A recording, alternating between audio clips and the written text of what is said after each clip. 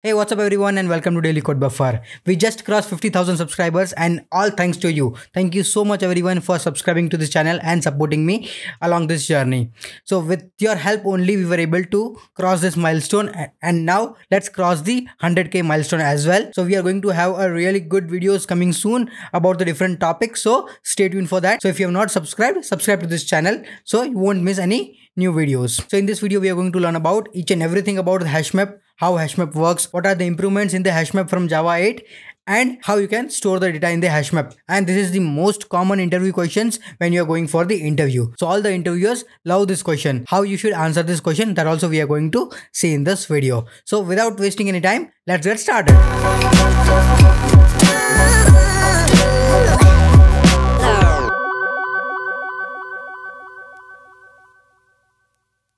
So when the interviewer is asking you a question how HashMap works, they are particularly looking for these particular things. Like the first one is how hashing works, how hashing is responsible and how hashing is done within the HashMap.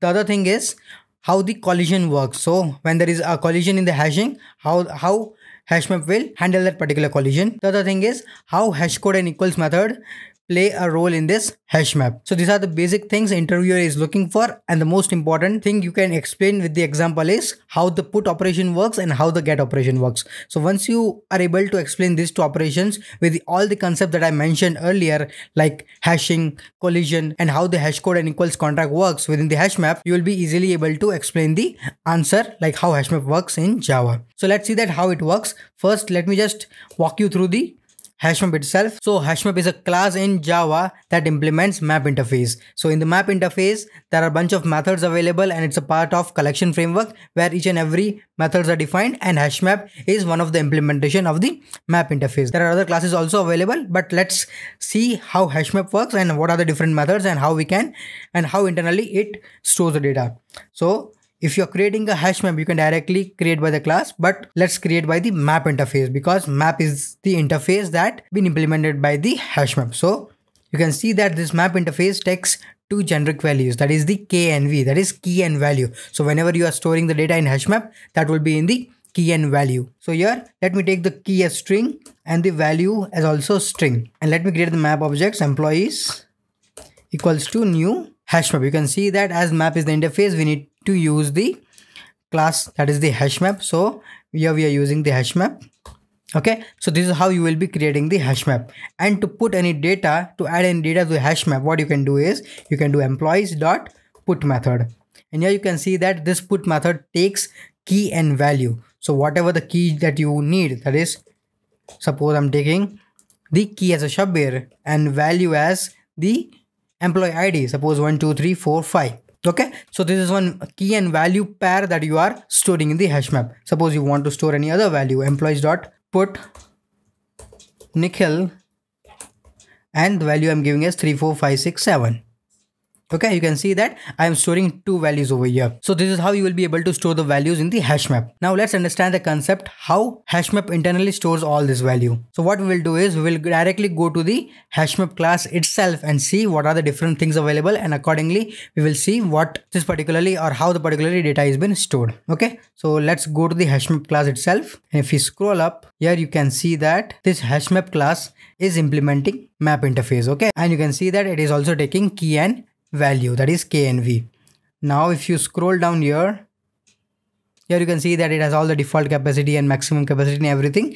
That's all fine for now, but the only thing that I want to show you is here you can see that here it creates the table. Okay, and here you can see that this table is nothing but the array of nodes. Okay, so this is something that internally it creates a structure. So as it is creating the table, let me just show you the representation. Like this way it will create the table. You can call it as a as you can see that it's an array, so it just creates the array where the type of the array is node, and node is of type taking key and value, whatever you are passing in the HashMap. Okay, this node you can see that it's a class, and let's go to this particular class. So currently if you see each and every index here, that is 0 1 2, right?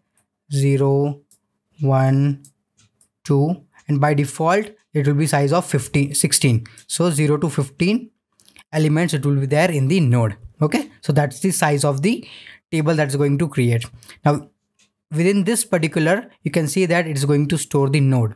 Okay, now let's see what is node. So here you can see that node is nothing but a class that implements map.entry. Okay, as we already know that map stores the data in the entry object where it will be having the key and value pair. So this is what it's doing, that it is implementing the map.entry, and the name of the class is node, which is in fact a linked list. Okay, here you can see that within the class we have properties called hash, the key, the value, and the next node itself. So whenever you are creating a node and the other nodes are there, the other nodes will be referred by this particular next node itself. Okay, so it's just a linked list that we are going to store in each and every indexes over here. So that is just a data structure that is going to store, but let's see how it is implementing. So let me just take the example here. Here we can see that the key that we have mentioned was Shabir, right? And the value was 1 2 3 4 5.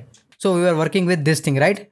In the particular test class, you can see that we were storing Shabir as a key and the value was 1 2 3 4 5. Now this is something that we want to store. So what HashMap will do is it will take the key, okay, and with the help of this key it will try to generate the hash code. So from here, from Shabir, it will try to generate the hash code. So it will call the hash code method on Shabir. Okay, so the hash code method on Shabir has been called. So it will return a unique hash code value that will be integer value. Okay, so you got the integer value of the key itself. Now with that particular integer value, whatever you got from the hash code, HashMap will do the hashing on it. So hashing is one of the function.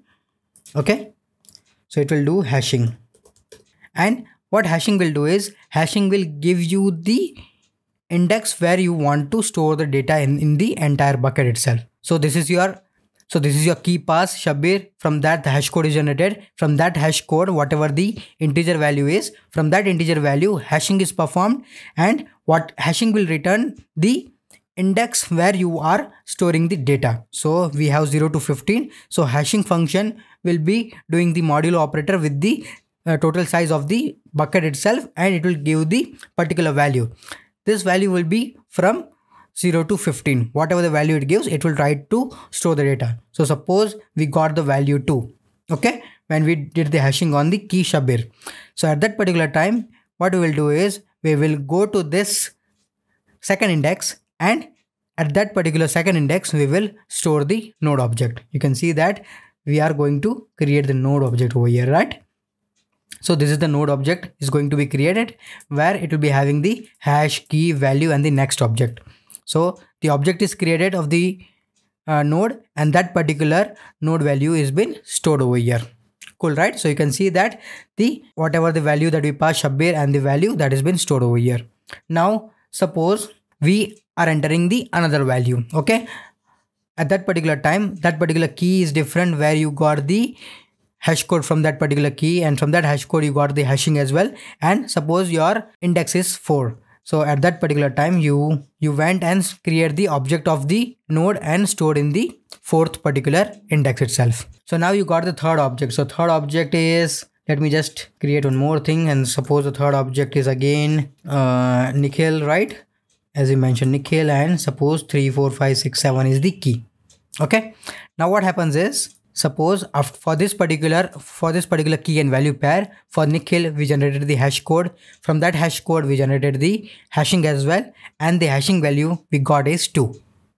Okay, so at this second position we had already stored this Shabir and 1 2 3 4 5. A node is already available, right? So that's the collision, because at the same particular bucket location, that is the index 2, the node is already there. So we got the another key value pair also, which we want to store at that particular location. So that's the collision, because one node is already available.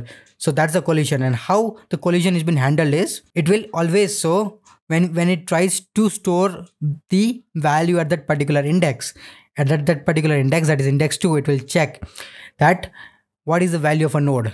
Is the value of the node is null? If null, that means there is nothing stored already. That means you can directly go ahead and store the node.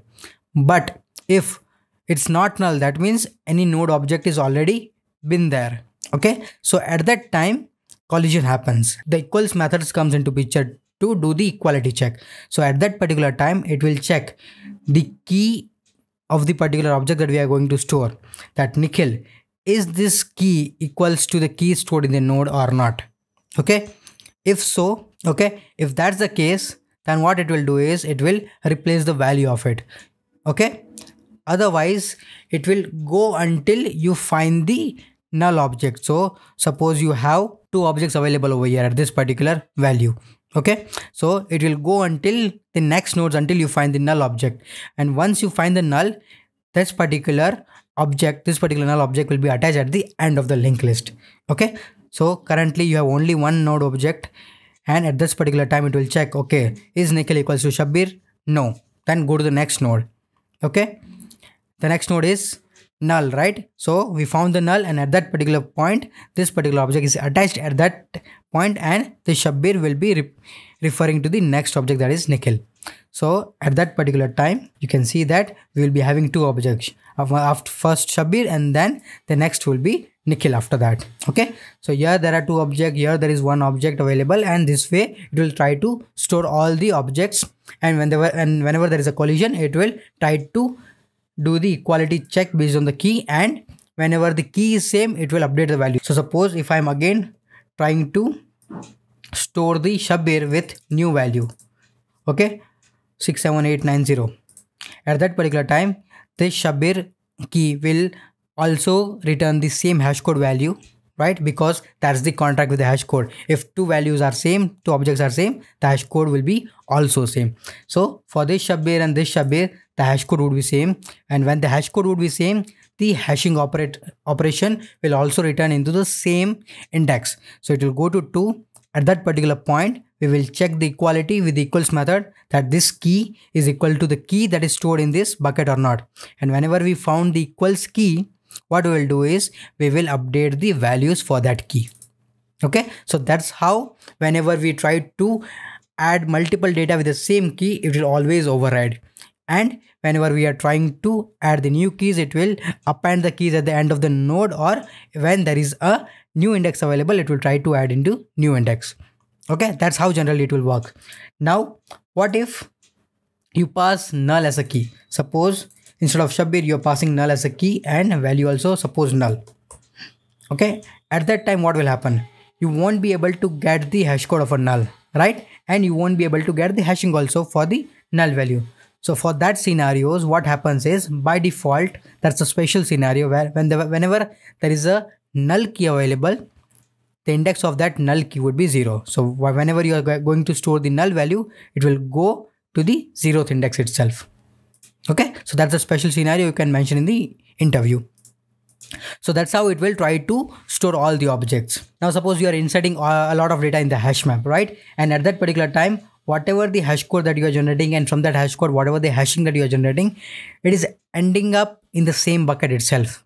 Okay, suppose if you are using 10 or 20 records, and all those records are ending up in the second index. So what will happen is, for each and every entry that you are going to store, it will end up in the collision. And whenever there is a collision, what it has to do is it has to traverse to the entire linked list. Okay, so whenever it has to traverse to the entire linked list, so whatever the nodes available within the linked list, suppose there are 8 or 10 nodes already available. So 8 or 10 entries you have already inserted in the linked list, and you are inserting again. So a particular node has to traverse all those elements and need to add the new node at the end of the linked list. So you can see that the time complexity to insert the data is getting increasing. In the amount, the data is also increasing.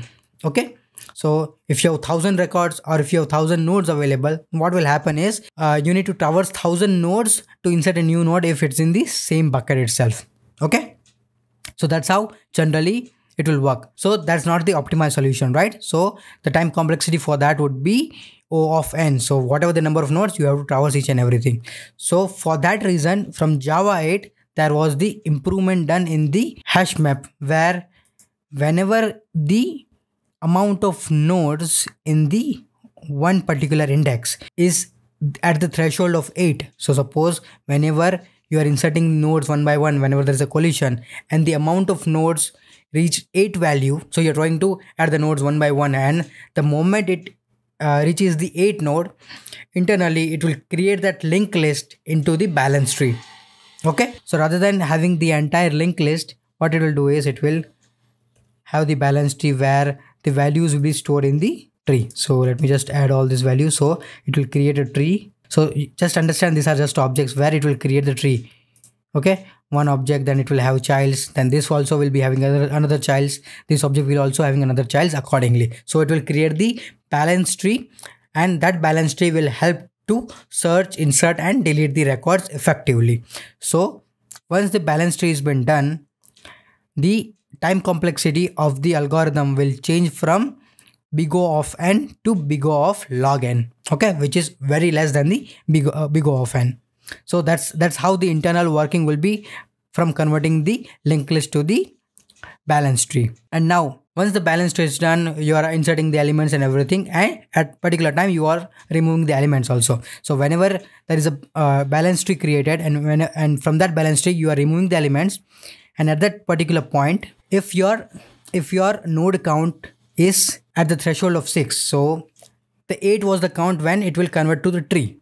But when your count reaches back to 6, it will again convert from tree to the linked list. So you have almost 10 or 20 elements over here in the tree, and you are removing the data. And at that particular moment, if your count reaches 6 nodes, then it will convert your tree into the linked list back again. So that's how internally it will handle and to optimize the performance of the HashMap. So you need to make sure that you tell this information to the interviewer. So once you explain all these scenarios, interviewer will understand you have a deep working knowledge of the HashMap. So this is how the put operation works in the HashMap, and this is how the hashing works, collision happens, and what are the improvements as well. If you come back now, the next operation generally is the get operation. If you will be doing employees.get operation, and here you will be passing the key itself. So suppose I'm passing Shabir. So what it will do is it will try to return me the value of the key that I'm passing. Now for this get operation also, it will do the same operation. I'm just passing the key Shabir here. For that Shabir key, it will call the hash code. So hash code will return any of the particular integer value. For that integer value, the hashing operation will perform on the key. And after the hashing operation, the hashing will return any of the index. So suppose it returned the index 2. So it just now returning the index. Now at this particular point, we have to do the equality check of the key. So at this particular point, we will check the key that we got, that is the key that we passed, that is Shabir, if that is equals to the key already stored or not.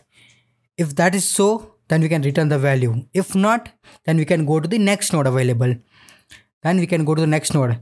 We will check again if the key that we pass is equal to the key that we store in the node or not. If so, if it's equal, then return that value. Otherwise, go to the next node until all the nodes are completed.